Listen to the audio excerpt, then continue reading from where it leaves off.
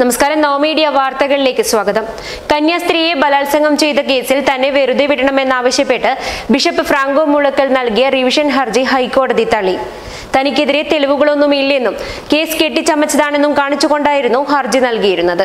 കന്യാസ്ത്രീയെ ബലാത്സംഗം ചെയ്ത കേസിൽ കുറ്റവിമുക്തനാക്കണമെന്നാവശ്യപ്പെട്ടായിരുന്നു ബിഷപ്പ് ഫ്രാങ്കോ മുളക്കൽ റിവിഷൻ ഹർജി നൽകിയത്. തനിക്കെതിരെ തെളിവുകളില്ലെന്നും കേസ് കെട്ടിച്ചമച്ചതാണെന്നും കേസിൽ വിചാരണ കൂടാതെ വെറുതെ വിടണമെന്നും ആവശ്യപ്പെട്ടായിരുന്നു ഹർജി നൽകിയത്. സമാന ആവശ്യങ്ങൾ ഉന്നയിച്ച് നൽകിയ ഹർജി മാർച്ച് 16 കോട്ടയം അഡീഷണൽ ജില്ലാ സെഷൻസ് കോടതി തള്ളിയിരുന്നു. ഇതേ തുടർന്നാണ് പുനഃപരിശോധനാ ഹർജിയുമായി ഹൈക്കോടതിയെ സമീപിച്ചത്. സാക്ഷിമൊഴിയിൽ വൈരുദ്ധ്യമുണ്ടെന്നും കേസിൽ നടപടി തുടരുവാനുള്ള വസ്തുതകളില്ലെന്നുമായിരുന്നു ഹർജിക്കാരന്റെ വാദം. പ്രഥമ ദൃഷ്ട്യാ പീഡനക്കേസ് നിലനിൽക്കുന്നുണ്ടെന്നും നടപടി വൈകിക്കുവാനുള്ള ശ്രമമാണ് നടത്തുന്നതെന്നുമെന്നായിരുന്നു പ്രോസിക്യൂഷന്റെ വാദം. ബിഷപ്പ് ഫ്രാങ്കോ നൽകിയ വിടുതൽ ഹർജി ഹൈക്കോടതി ഫയലിൽ സ്വീകരിക്കാതെ തന്നെ വിശദമായ വാദം കേട്ട് തള്ളുകയായിരുന്നു.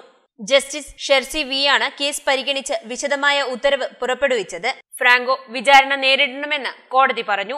അതേസമയം കത്തോലിക്ക സഭാ നേതൃത്വത്തിനെതിരെ സിസ്റ്റർ ലൂസി കളപ്പുര വീണ്ടും രംഗത്തെത്തിയിട്ടുണ്ട്. വൈദിക വേഷം ധരിച്ച കൊടും ക്രിമിനലുകളെ സഭാ നേതൃത്വം സംരക്ഷിക്കുന്നുവെന്ന് സിസ്റ്റർ ലൂസി ആരോപിച്ചു. കുറ്റവാളികളോട് സഭ കാരുണ്യം കാണിക്കുന്നു, തെറ്റുകൾ ചൂണ്ടിക്കാണിക്കുന്നവരെ ഇല്ലാതാക്കുന്നു, പരാതികൾ പോലീസ് അന്വേഷിക്കുന്നില്ലെന്നും അന്വേഷണം നടത്താൻ കോടതിയുടെ മേൽനോട്ടം ആവശ്യപ്പെട്ട് ഹൈക്കോടതിയിൽ റിട്ട് പെറ്റീഷൻ സമർപ്പിക്കുമെന്നും ലൂസി കളപ്പുര പറഞ്ഞു. News desk നവമീഡിയ.